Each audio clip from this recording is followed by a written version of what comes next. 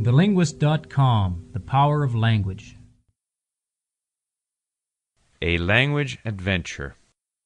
Happy the man who, like Ulysses, has made a fine voyage or has won the golden fleece, and then returns, experienced and knowledgeable, to spend the rest of his life among his family. Du Bellay, French poet, 1522 to 1560. The start of the journey. Language learning is a form of travel, a journey of discovery. I started traveling when I was very young and have always found travel stimulating. A true linguist needs to be adventurous and to overcome the fear of the unknown. To illustrate this, let me tell you my story. I was born in Sweden in 1945 and emigrated to Montreal, Canada, as a 5-year-old with my parents and older brother Tom.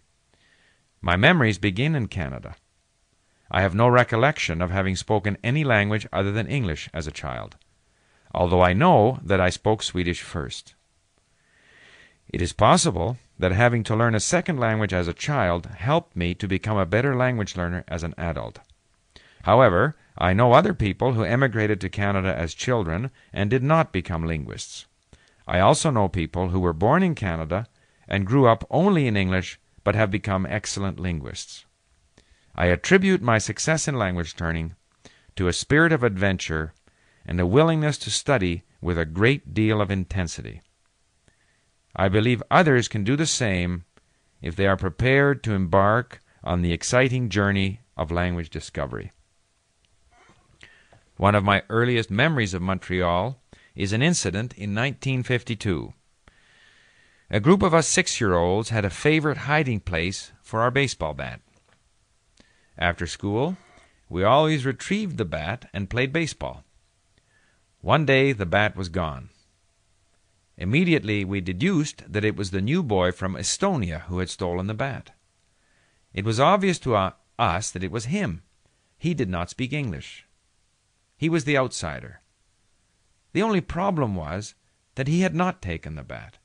He probably did not even know what a baseball bat was used for. In the end, it was all settled amicably. I guess that I, after 1 year in Canada, was already accepted into the in-group. Thereafter, the boy from Estonia was too. This incident has always remained with me as an example of how people can unthinkingly stick together and resist the participation of an outsider. But acceptance is a two-way street. Insiders may initially resist a newcomer, but it is also up to the outsider to be adventurous and make the effort to be accepted. In most cases, when I have overcome my apprehensions and made the effort to be accepted by a different language group, the response has been more welcoming than I could have imagined. I think there are far more examples of newcomers hesitating or not making the effort to join and thereby losing opportunities than of newcomers being rejected. A language learner is by definition an outsider, coming from a different language group. You must take risks in order to be accepted. This is a major principle of language learning. Be adventurous. It worked for me, and French was my first language adventure.